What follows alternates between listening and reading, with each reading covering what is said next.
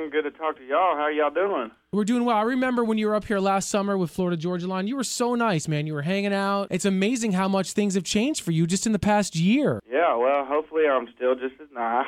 You were so nice. So I don't nice. see why that would change. We can tell already. I feel like you're one more hit and then another song or two for Jason Aldean away from just being a total which is fine. Like, you can do that if you want. You deserve but I don't, it at that I don't point. think that's you, though. I don't think that that's your nature. No, it's definitely not. I love people. I kind of always have. And plus, my dad would whip me if I started acting like that. You know, Morgan, I saw a picture of you and your dad for Father's Day. You called him your hero. What did he instill in you that you feel that you carry along? Well, I think just he's probably like him and my mom both, but my dad is a very selfless person. You know, growing up, he always, you know, we didn't have a whole lot of money or anything like that, but I loved to play baseball, and I was pretty good at baseball, and I just always remember, like, they always made sure I was on the best travel teams. They always made sure that I would have, you know, nice stuff for me to play with, and, you know, even if that meant that they didn't buy whatever it is for, you know, clothes or shoes for however long,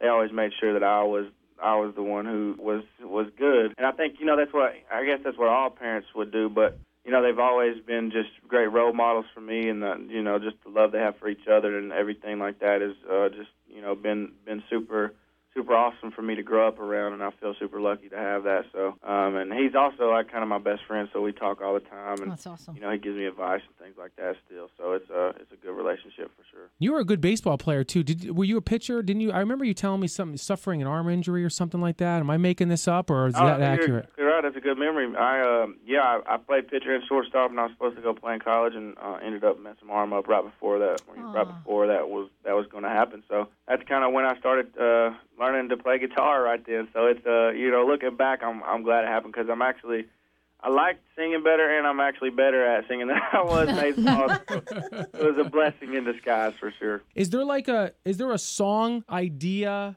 or a thought that's been kicked around, even you or Florida Georgia Line, even they're not adventurous enough to touch? No, that hasn't happened yet, but you're right. If anyone were to do it, it would definitely be BK. That's for sure. Right?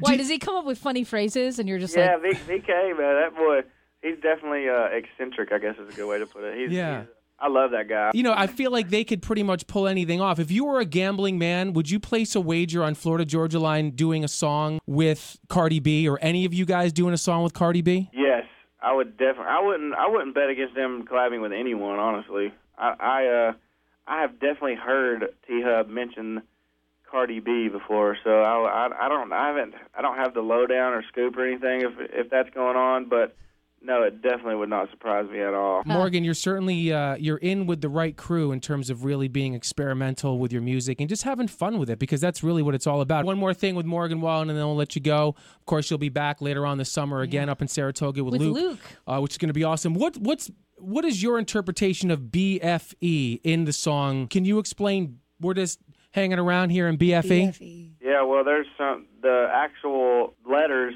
There's a little bit of foul language involved. What?